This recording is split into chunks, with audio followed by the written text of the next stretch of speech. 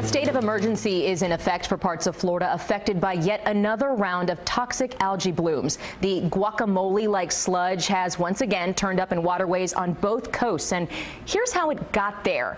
Heavy rain, like what we've seen recently, dumps into Lake Okeechobee, which is filled with fertilizers and nutrients from farmland. To not overtax the old dike around the lake, water is sent west down the Caloosahatchee toward the Gulf and east into the St. Lucie River to Stewart and the Atlantic Ocean. When the sun hits it, the algae blooms. Normally, the salt water kills it, but with so much released at one time, the salt water is diluted.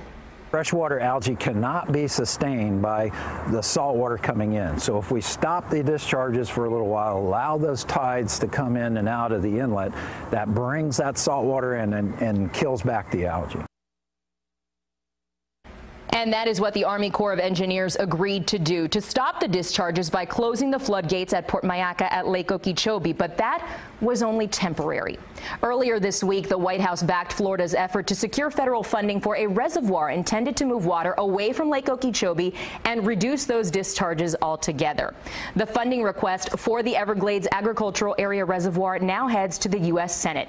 And Shannon Estenoz is the COO of the Everglades Foundation. Shannon, thank you so much for joining us this morning. Thank you for having me, Lauren. So explain to our viewers this Everglades Agricultural Area Reservoir. It should help alleviate some of what we've been seeing, but how exactly will that work? So the reservoir is located south of Lake Okeechobee, and your animation showed that right now the primary way of getting water out of the lake is either to the east, to the St. Lucie estuary, or to the west of the Caloosahatchee. We don't have the engineered capacity right now to get a lot of water to the south, even though that's the way water flowed in the natural Everglades. The water didn't flow east and west. It flowed south into the Everglades and down to Florida Bay.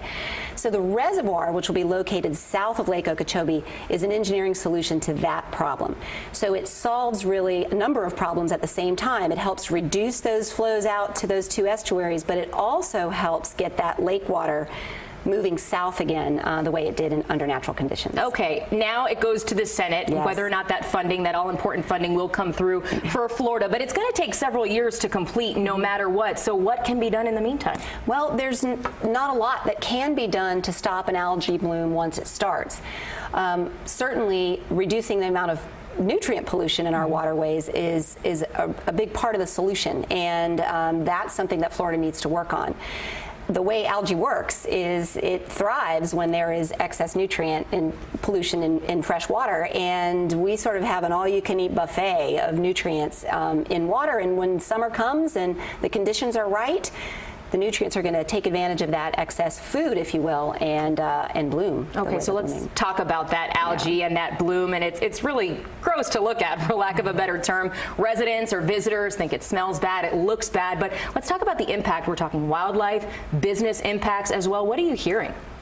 Well, the impacts are dire. Right now, we're seeing, just to give you an example, we're seeing an algal bloom in the Caloosahatchee River, for example. Let's just take the west side of things. Recent water quality samples that were taken from the Caloosahatchee, the EPA sets a recreational exposure limit to this kind of algae of 10, and the samples that have been taken from the Caloosahatchee recently, 1,900. Wow.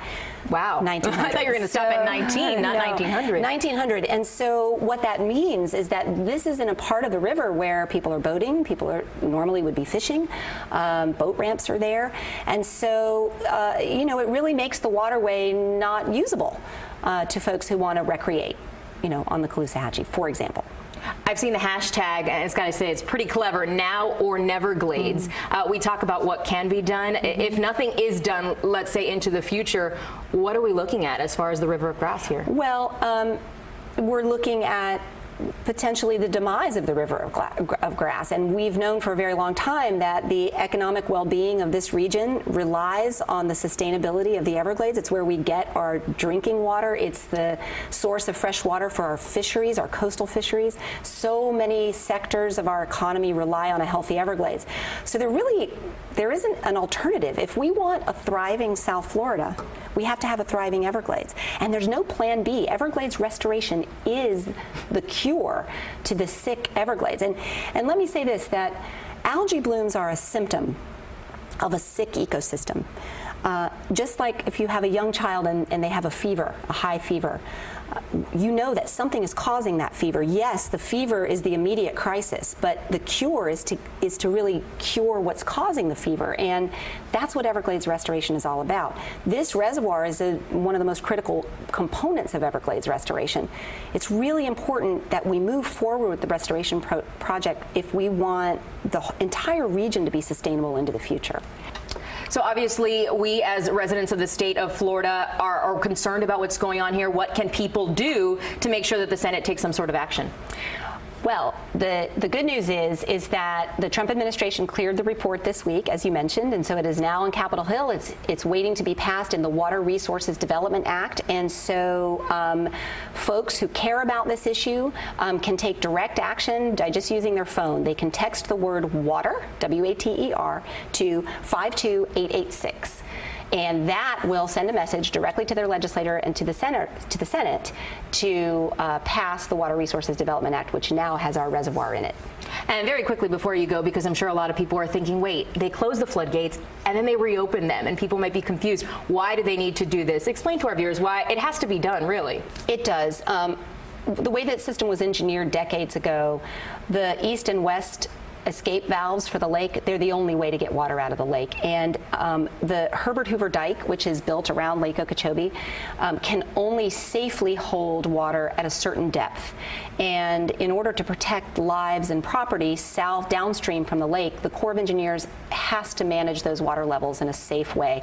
And we're looking at another 3 months of the wet season. So in the event we get a hurricane, that lake needs to be able to take the water that the upstream sends to it and that Mother Nature sends to it. So the Army Corps of Engineers really doesn't have an option. Until we build new infrastructure like this reservoir. We're going to continue, the Corps is going to continue to send that water east and west. And you mentioned the strength of the dike around Lake Okeechobee, and that is a major concern. Is your organization involved in sort of improving that front as well? I'm sure it's a multi-pronged approach. It's not just the reservoir that needs to be handled. That's right. So the good news is that the federal government has fully funded rehabilitating the Herbert Hoover Dike, which is aging, and as I mentioned, which the Corps of Engineers has a lot of concern about. And that's really important to make sure that that dike is safe for the people who live downstream. That reinforcing the dike isn't a solution to the estuary problem, unfortunately, because even when we strengthen that dike, there's a limit to how much water you can stack in the lake. It can hold more, but it still needs to come out at some point. It still needs to come out, and frankly, if you hold too much water in the lake, you'll kill the lake.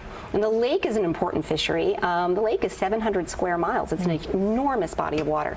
So Everglades restoration really is the answer. Yeah. A very complex issue. Thank you so much for joining us here this morning on Facing South Florida. Now, we want to remind you, our viewers, that the toxic algae bloom in 2016 actually sparked a year-long CBS 4 investigation. To learn more about the Everglades, where politics, race, and money collide, you can watch Jim DeFeedy's hour-long documentary on CBSMiami.com. Now, Florida's primary election is just a month and a half away. Up next on Facing South Florida, we sit down with one of the candidates vying to win the Republican nomination for State Attorney General. We'll be right back.